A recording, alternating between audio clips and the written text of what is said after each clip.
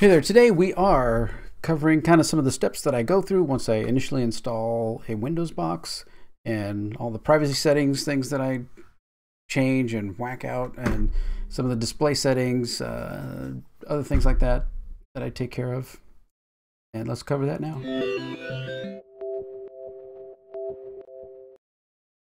Hey there, this is Tom with Tom's Tech Show, and I had kind of a request of after I install Windows, what do I do? What things do I change? What things do I update? So here we've got, this is a Windows 10 Enterprise. I've kind of moved to Enterprise because we get a few more features a little bit faster, and I never know, maybe one of those features that I would actually want, which doesn't happen often, but okay. So here, first of all, is we go here and look.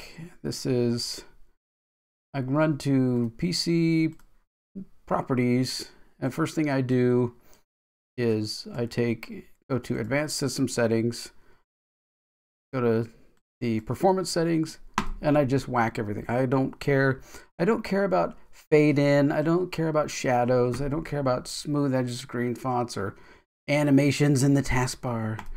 Like, you're just annoying me now, right? I mean, I don't care. I want the computer to be out of the way and not be in my way. So the problem with that, although, is if you see I have this Explorer window here open in front of this dialog box, the properties box, where you can't, at some point, you can't see where the edge of it is. So if you try and click one of them, you're going to click wrong and then click the other. So they're always fading into each other. And that's a QC thing. I mean, would think that you're going to do some quality control, that if someone sets the performance all the way off, that you would leave the, because here the Windows properties of the computer has this little line around it, right? You can still change it and stretch it, and I know right where the edge is. But here in this box, I got no clue. There's no clue. I could, you got to try and dig around and try and find it to get the drag arrow to show up. So to fix that, we go to personalize, go to colors, come down here to the bottom and say title bars and window borders, get the colors. So then when I'm here, I can see where the edge, and then the bottom of the window actually has a little blue edge, so that if it's on top of something, I can see right where to drag it and move it around. Okay. So also the desktop background, I don't want a picture. I just want a solid color and some kind of base color that makes it easy to see. Because often when I'm working on computers and a remote desktop, I might remote desktop in from my iPad. If I'm remoting in from my iPad, there's no setting in the remote desktop app on iPad to remove the background. You can't say don't show background. So what's happening is all of the detail from the background is trying to be sent over your RDP connection. Well, I don't want that. I just want, my data to be displayed. I want my windows to be displayed. I don't need some crazy background coming over that Microsoft decides I need, by default. And since we're there, we can come here and take the background is going to be show lock screen background picture on the sign-on screen. Let's just turn that off because we don't need the background and everything else, and we can just change that.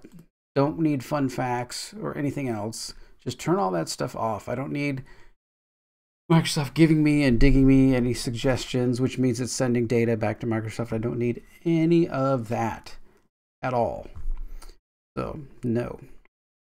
Okay, so we've kind of cleaned that up a little bit. Also, when I come to creating an account, Microsoft always says, oh, we need you to create a Microsoft account. No, we don't. So we just create a local account, not a Microsoft account. And they hide it a lot, and it gets harder and harder to, sometimes you have to jump through hoops. Don't click this, click domain join when you're installing, so that it only lets you create a local account. So we don't need our email and other things going off to Microsoft. And we don't need our settings synced or anything else. Don't need that. I need it out of the way. Okay. So there is there are some privacy settings. There's that even though when I installed, I checked the box that says, you know, they give you a panel of like 8 different options for location and other things, and you set all those to no, you still come here to privacy and things are on. So Microsoft is basically, when you're doing that, they're basically fooling you. They're kind of lying. Oh, we're not going to take your information if you just turn all these things off. Then we're not going to track you very well. No, they're 100% tracking you. So these are some things that I will turn off. I have downloaded the Shut Up 10 is what I use to quickly and easily turn all of this stuff off. So we're just going to go Actions, Apply Recommended Settings. Boom. Yes. Okay. Clicked all that stuff off. So do it. Then I come back here and I add some more things. Disable biometric features. There's no biometrics on this computer. I don't need app notifications because I'm not using app notifications. Access to local language for browsers. Well, that's fine. Disable sending URLs from apps to Windows Store. Why would I want that? I don't want that. I'm not using any apps that access the camera or microphone or anything. I'm not using apps. These are all apps from the App Store. Regular programs, Windows desktop programs. This is not what this is talking about. So, and they prohibit apps from running in the background. Boom, we're gone with that. Disable internet access of Windows Media Digital. Yeah, get rid of that. Disable apps access to wireless connections. Well, they don't need wireless connections. Disable apps loosely coupled devices. No, that's like beacons and stuff. Disable form suggestions. Yes. Disable sites saving protected media licenses on my device. I don't need that. I'm using Google for stuff. Do not optimize web search on the taskbar. Oh my gosh. Disable Microsoft Edge launch in the background. Of course, disable that. Disable loading, start a new pages in the background. Of course. Disable smart screen filter. Now that I might want to have on because that kind of helps you with sites that you're browsing. Disable sensors for location. So I don't really need to know my location. No. Disable access. App access to your location. No, don't need app. This is my location. Activate deferring of upgrades. So that I keep track of, so that's fine. This is the Windows Update stuff, which I guess I will leave on. Don't show recently opened items, and that's actually kind of annoying. Disable ads in Windows. Disable ads.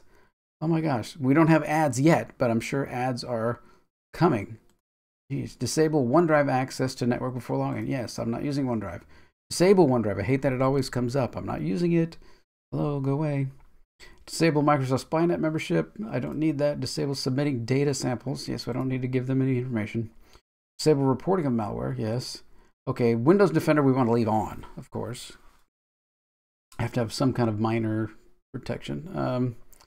Disables extension of Windows 10 search with Bing. Yeah, I don't need that. Disable key management server. Yeah, I don't need that. Disable automatic download of update of map data. I don't use their maps. Disable unsolicited network traffic on the offline map. Oh my gosh. Disable people. Yes. Disable search box. Yes.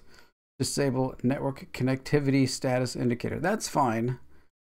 So, okay. File. Switch settings. Save. Okay. So now I think we need to reboot. You want to close? Please note settings will possibly revert. Windows run it again. Okay, Windows updates can screw you over. Of course it can. Of course Windows updates can mess with you. Windows updates can also make it so your computer never boots. How's that for fun, Microsoft? I haven't had any of those problems that they've shown, but man, I can't believe that they would let something out and have people's computers black screen and do other crazy things. So I got no suggestions. I got no nothing for my login screen. Nice little blue plain thing. I may go, if I had time, I would go and pick an image of the main background that's just one solid color instead of being the little oceany thing. Okay, so now we have no search thing. We have nothing else. We don't have any OneDrive coming up, so that's good. What else are we going to do? Let's see. So now we've got all these apps. So we're going to unpin that. We're going to unpin that. We're going to uninstall Microsoft Office. Okay, and I don't need the 3D viewer, so we're going to I could do a script that does a lot of this stuff. So there is a script that I have. Let's see, let me go here. Go to Google, go to Keep, go here. Okay. So I think PowerShell is here. Click here and go. PowerShell, right click, run as administrator. Yes. Okay. And we're going to do Get-AppxPackage. Come on, there we go. Pipe Out-GridView, PassThru, pipe, Remove-AppxPackage. Okay, this is going to give me a nice window that has a bunch of all these different Appx things. So I can just hold my control key down. I don't need the cloud experience host. I don't need Cortana. I don't want Edge. This computer doesn't need the camera. I don't need Windows Photo. What else do I not need? Some of these that won't let you. I don't need the Skype app. I don't need the sketch. I don't need Zoom video. I don't need your phone. I don't need maps. I don't need Windows alarms. I don't need bio-enrollment. I don't need the lock app. I mean, you can select all, but often it won't. I don't need the Xbox stuff. I don't need the sound recorder. That's the Windows calculator that's in the new web app style, which is fine. I don't need the web feedback.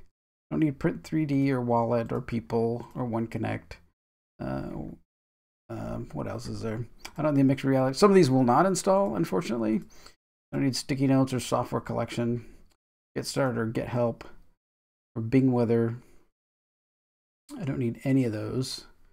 So take Microsoft Paint because that doesn't need to be on here. So once you get all those selected in this, then you click OK. And then it's going to run through and try and uninstall them. Some of them, like it says, there's some red here where it's actually not able to uninstall them.